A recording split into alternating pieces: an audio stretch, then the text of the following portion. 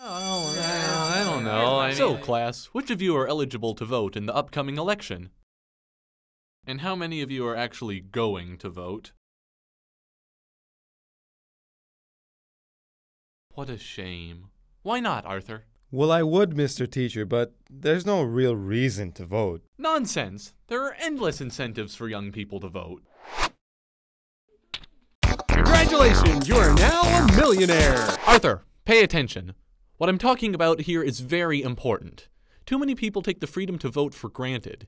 Even though you won't get any kind of physical prize for doing it, the good it does the country as a whole far outweighs any personal gain.